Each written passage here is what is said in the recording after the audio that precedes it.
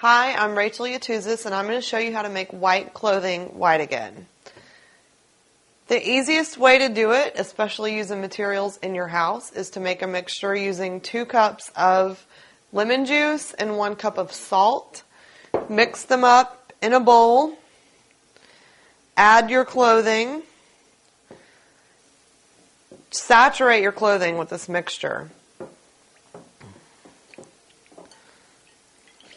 Wring it out just a little bit. You want to keep it a little bit wet so that make sure that it's a sunny day, because after this step you want to take it outside and hang it up in the sun to dry. Leave it out there for about 6 hours. Make sure not to hang it on a wire hanger because it'll create creases and kinks in your clothing. You don't want to hang wet clothes on a wire hanger, so drape it over a chair or something like that.